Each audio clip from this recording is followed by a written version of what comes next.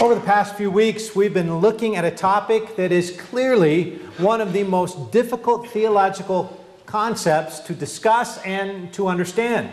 We've been seeking to understand the issue of God's election of those who would be saved. And we've seen that there is a lot of confusion and a lot of misunderstanding on this issue. We've also seen that the Bible presents a very clear presentation on this issue. But even though it's very clear, it is beyond our human ability to grasp it all. We've seen as we've been going through Romans that God has made an independent choice based solely upon His own desire of those He would save. And He made this choice before the foundation of the world. Our God knows all things. He knows even the future. He knew all that would happen in this world before He created any part of it. And He had a plan for this world before it began. He knew that humans would rebel. He knew that men would choose to sin. He knew that humans would stand before Him condemned because of their sin. But God, in His great mercy and grace, made a choice to save some humans from the penalty that we are due. And that choice is what we are talking about when we speak of God's election or God's predestination. And we've seen the Bible is very clear. His choice was not dependent on anything that He knew humanity would do. He did not choose people for salvation because He knew they would choose Him back, or because they were exceptionally smart or lovely to look at, or anything else. His choice was not based upon anything that we would do or that we could do. That point was made very clear in our passage last week in Romans chapter 9, verses 14 through 18. We saw salvation does not depend upon man, but on God who has mercy. We saw this as we ended in verse 18. So then He has mercy on whom He desires, and He hardens whom He desires. And that is the part of this issue that we struggle so often to comprehend. Because as we read this, it sounds as if that means that men and women are nothing but a group of pawns, a group of robots. It sounds as if God chose some to be saved and then He chose some for hell, and that we really have no say whatsoever in our destiny. That's what it sounds like logically as we read these verses. But that is not what Paul is saying. And our passage today deals with these issues of how it is that men are held accountable for our actions, and yet God is still sovereign in His choice. We saw last week that Paul was reminding us of God's character so that we might have a better understanding of this issue of election. And he expanded upon God's character in verses 14 through 18, and he continues to do so in our passage this morning. And we're going to see two key aspects of God's character in these verses that is important for us not only to believe, but also to keep in mind as we seek to understand the best we possibly can this most difficult of issues. And through it all, we are reminded of how great and merciful our God truly is. So turn with me, please, to Romans chapter 9 as we pick it up in verse 19 today as we continue in our study. And as we begin, we're going to see Paul asking the question that really I think most of us ask as we read through this section. How is this fair? How can anyone be held accountable for their actions if God didn't choose them to be saved in the first place? And we see as Paul asks and then answers that question, we're reminded of who God is, that God is the potter. Look at verse 19. You will say to me then, why does he still find fault? For who resists his will? Once again, we see Paul using a format that we've seen him use over and over in the book of Romans. He asks a question based upon the truth that he has just stated in the previous verses. Now, if you are thinking this same thing as you read through this chapter, then you are understanding perfectly what Paul is saying. Paul has just said God hardens those He wants to harden. He has mercy on those whom He desires, and it's all up to His own sovereign choice.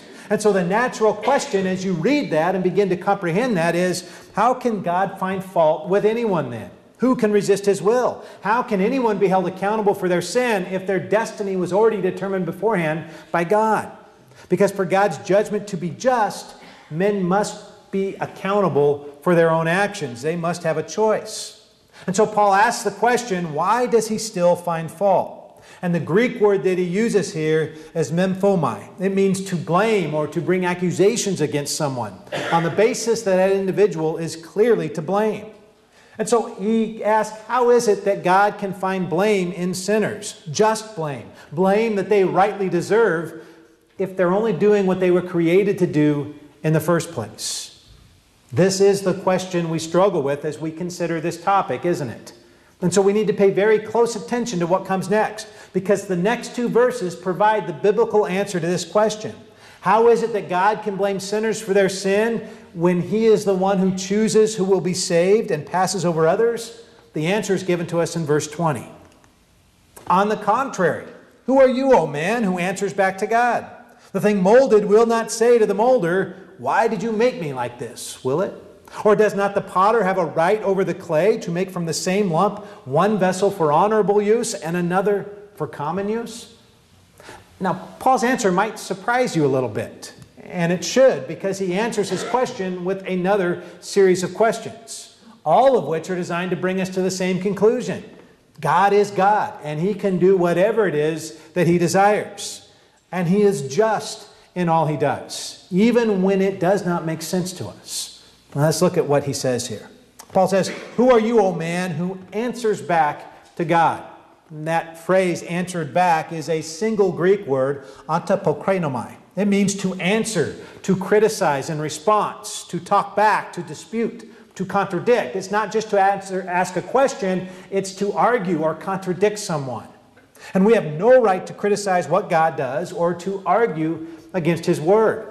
And we've seen in these passages that He has clearly explained to us man has free will and God is sovereign. And the reality is the Bible never tries to reconcile these two truths, and neither should we. They are both presented without ever logically explaining how they can both be, because there is no logical explanation for how they both work. When we demand that this issue must be understandable to us, when we start to question and criticize what God has declared, then we are approaching blasphemous grounds, because we are humans. We are not God. And so we dare not criticize or attack that which God has declared. Now, this does not mean it's wrong to ask honest questions of God. Those that are seeking further understanding of who God is, those are absolutely appropriate. But Paul is here responding to those who attack God's character, those who deny or twist the truth of the Bible simply because they don't see how it all works together, those who refuse to believe what the Bible says just because they don't like it. See, we must understand we will never fully grasp God's sovereign election. No one has been able to fully grasp it in the history of the church. In fact, Paul makes that very clear here, because his answer to the question, is God right to blame sinners for their sin when God is the one who chooses those who will be saved, is simply to say, yes, God is right, because sinners are guilty of sin.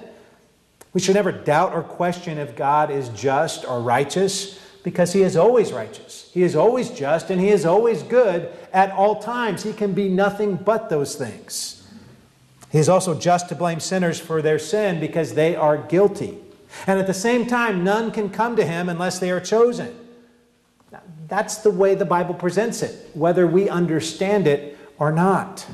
And Paul responds this way with these questions because of the nature of what he asks in verse 19. Because when we ask, how is it that God can blame the sinner? That question implies that the sinner is somehow innocent of their crime, or God is unjust in what He is doing. Somehow, perhaps He created a person for the sole purpose of damning them to hell. But that's not what Paul is saying here. And to conclude that is to attack the very righteousness of God. God would never condemn an innocent person to hell. That would be a grave act of injustice, and God is always just. The reality is, no human being is innocent. We are all guilty of sin. And God only condemns sinners. But He is under no obligation to save every one of us. He has the right to save those whom He chooses in His mercy, and He has the right to bypass others. But men are not robots. We have free will. And so God's judgment is absolutely just. Now, Paul makes three contrasts here that help us get the right perspective on our relationship to the Lord. And he repeats the same basic theme 3 times here, so that he might put emphasis on this, so that we might get this point.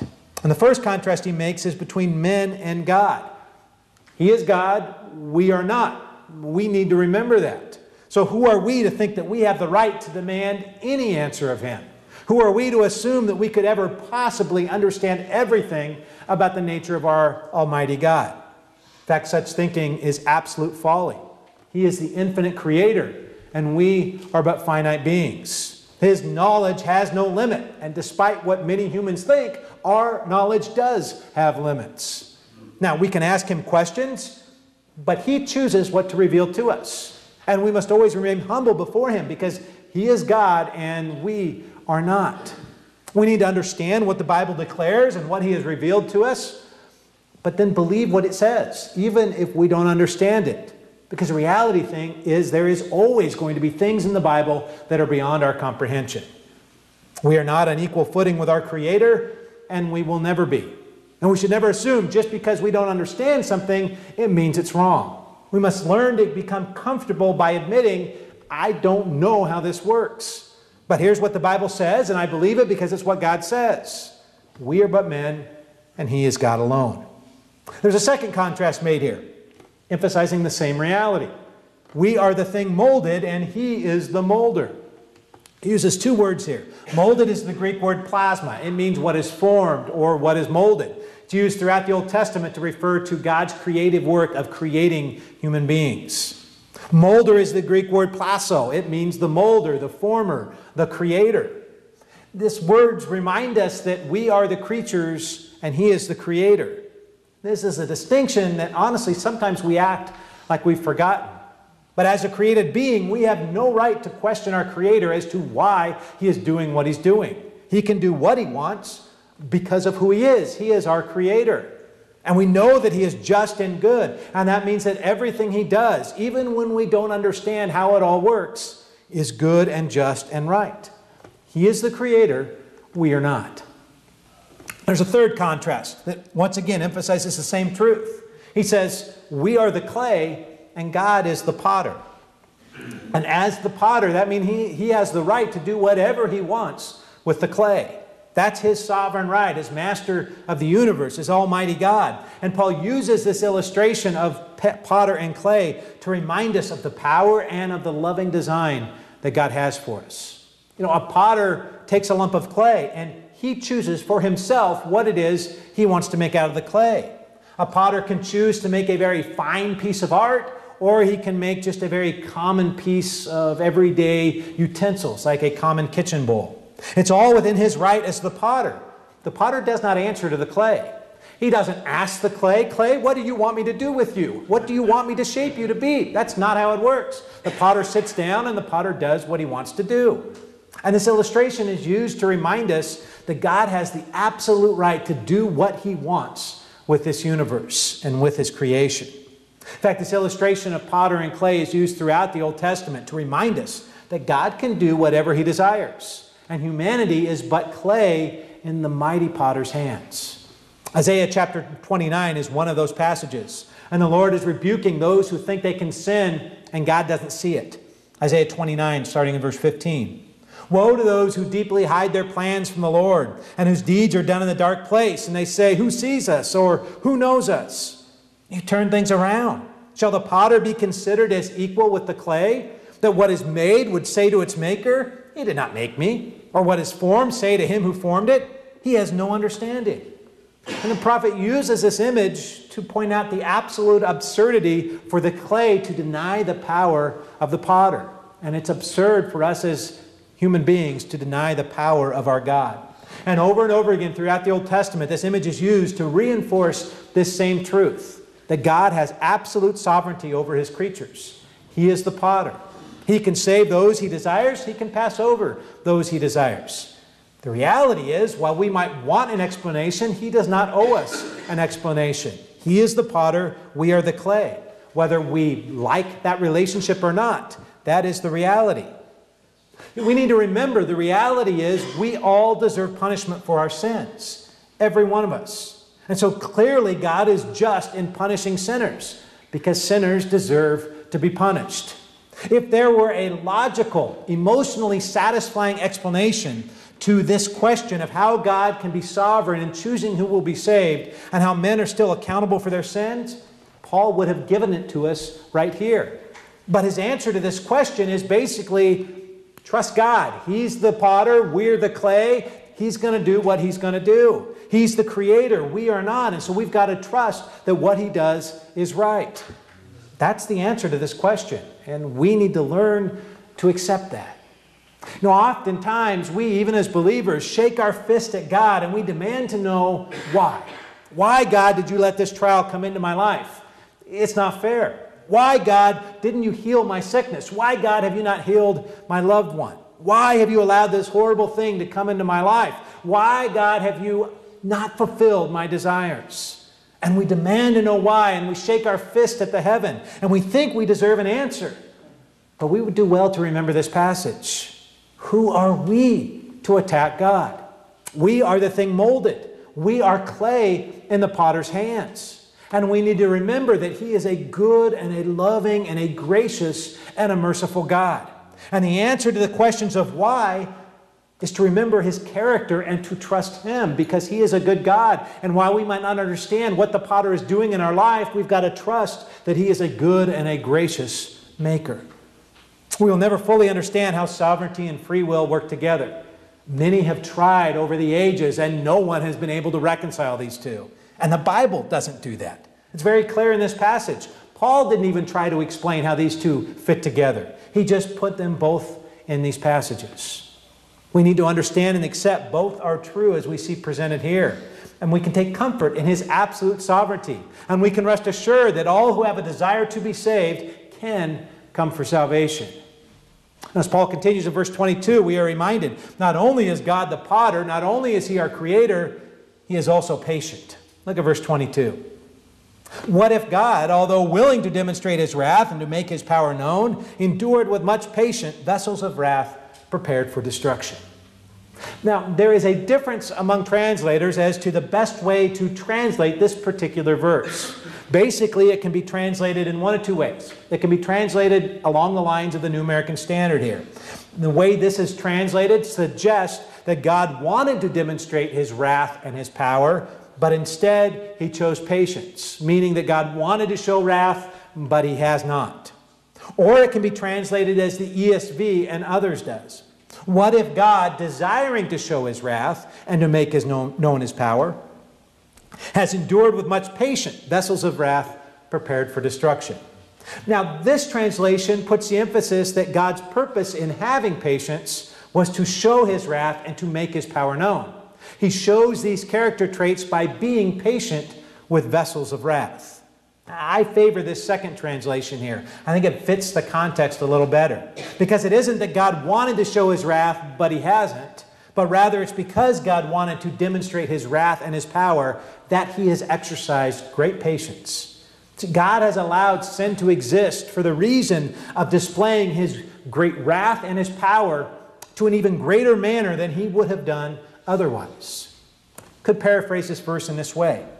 Paul says, what objection can you possibly make, since God has tolerated with great patience vessels of wrath prepared for destruction, when you realize His purpose in doing so has been to demonstrate His wrath and to make known His power? See, how can we really object to what God is doing when everything is for the purpose of revealing His power and bringing glory to Himself, which is why God does everything that He does? The purpose of God's patience is to allow the rebellion of His creation to gain such intensity that His ultimate victory is all the more glorious. It also highlights the mercy that He bestows upon those whom He has chosen.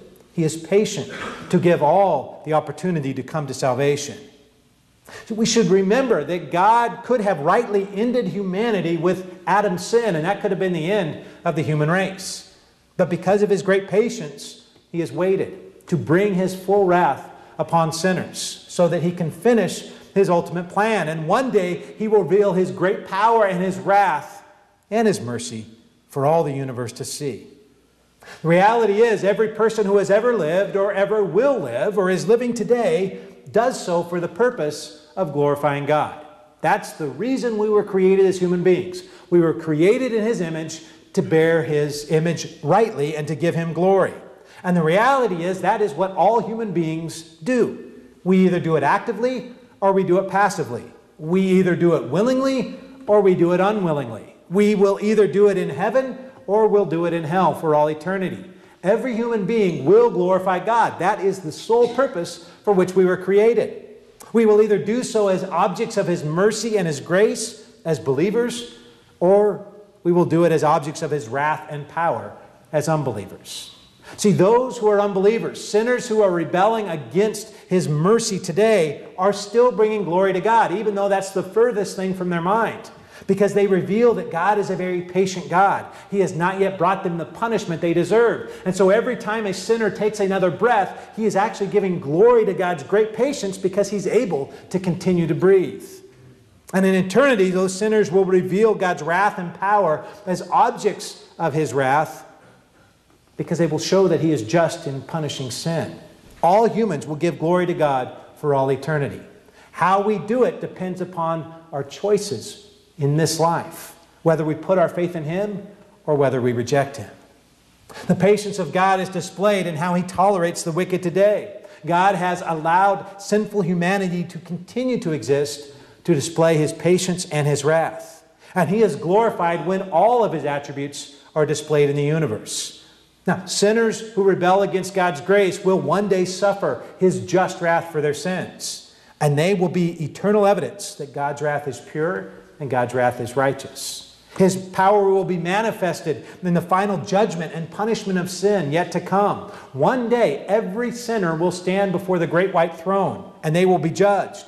And as they are shown to be guilty for their sin against their Creator, God's glory will be revealed to all the universe. And He will be shown to be holy as sin is punished.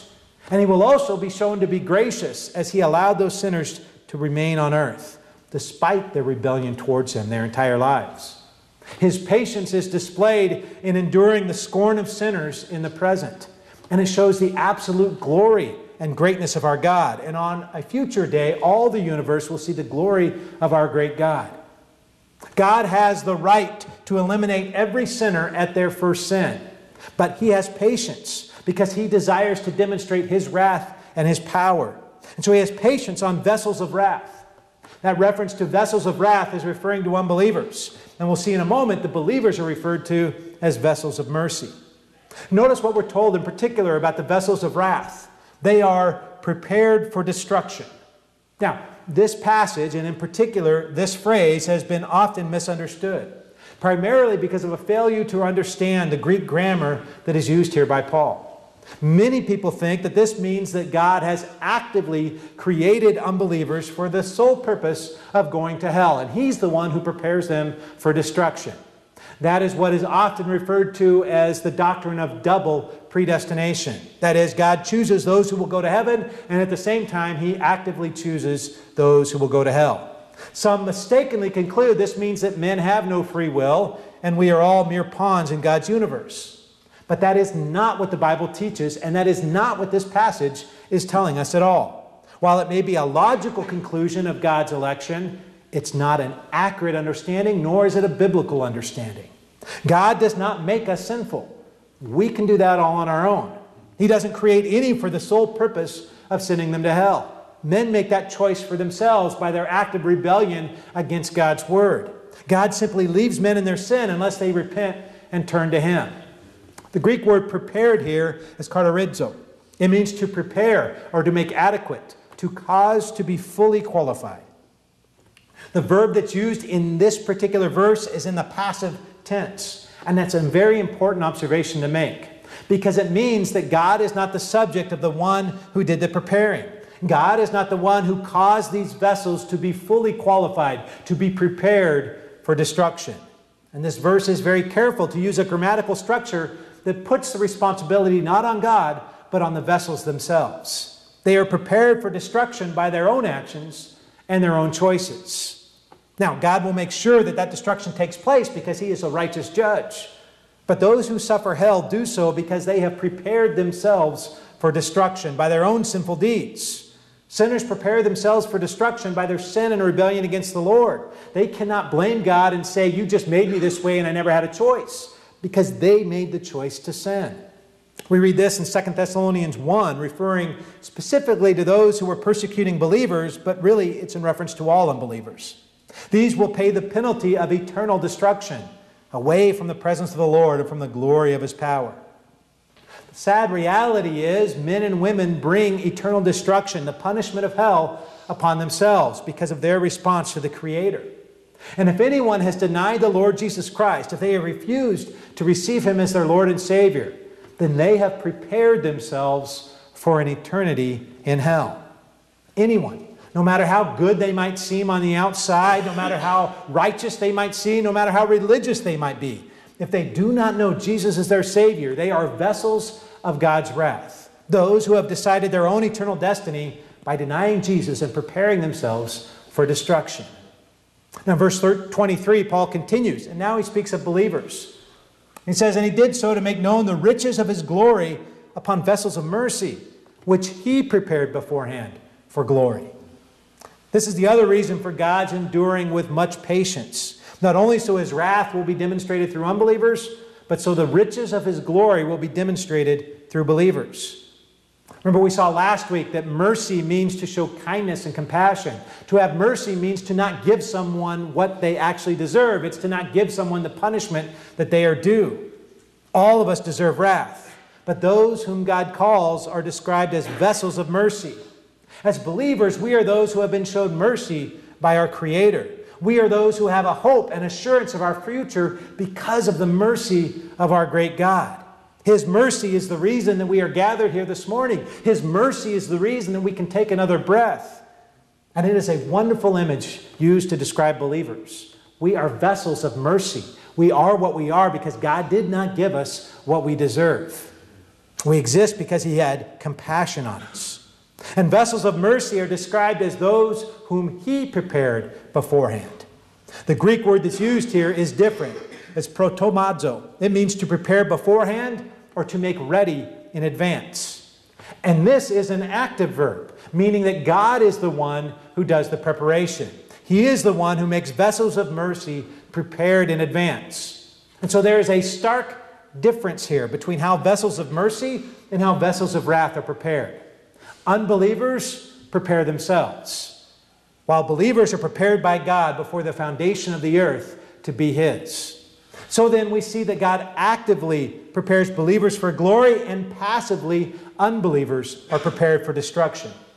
Now that's a very fine line to draw, I know. It's a very fine distinction, but it's one that is very clearly intended by the grammar that is used here.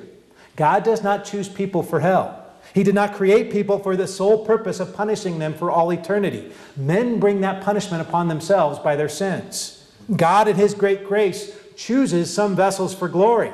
God is a just God. All have the opportunity to come, but sadly the majority prepare themselves for destruction. And yet God, in His great mercy, prepares some for salvation. Verse 24, even us, whom He also called, not from the Jews only, but also from among the Gentiles. And Paul makes it very clear here that he's talking about us, believers, when he refers to the vessels of mercy. When he says, even us, whom He has called. Both Jews and Gentiles have received the gift of salvation. Those who have are those who are referred to as vessels of mercy. We don't deserve this choice. Jews did not deserve it. Gentiles don't deserve it. But God called a people to Himself from all tribes and all nations, all people groups, all colors, all races. We are all unified in the body of Christ when we put our faith in Him. When we respond to His call and reveal ourselves that we are vessels of mercy prepared by Him for His glory. We are chosen to bring glory to God. That is our purpose as believers. Sadly, sometimes we forget this. And when we do, we start to lose our focus in life. Sometimes we as believers forget that we are chosen to make known the riches of His glory. And that's not just something that's going to take place after this life. That's our purpose for existing in the present. But oftentimes we forget that and we start thinking that the universe revolves around us. And we think that God should do things to make me happy. And while we would never admit it to anyone else, we pretty much expect God to jump when we tell Him to jump. If we pray for something, we expect Him to do exactly what we request without any variance. And sometimes that's the way we approach God. It's as if everything is about us and what we want. But that's not what the Bible declares. God does not exist for our pleasure. We exist for His. He does not jump when we say jump. We obey Him. Now, God in His graciousness answers our prayers, but we are for His pleasure. He is not for ours. And when we begin to understand this, that everything we are is for His glory, then we can begin to look at life with the proper perspective. Now, the wonder is God in His graciousness does respond to our prayers. And sometimes He says yes, sometimes He says no, sometimes He says wait. But whatever the sovereign God decides to our prayers, that is His right because He is a sovereign God. We must learn to accept His answer and embrace it and look for ways to give Him glory in whatever circumstance we find ourselves. Because we are vessels of mercy that exist for His glory. We don't exist for our own pleasure. We don't exist for our own desire, for His. And it is so important that we understand that, especially if we want to ever have any hope of understanding this issue of God's election.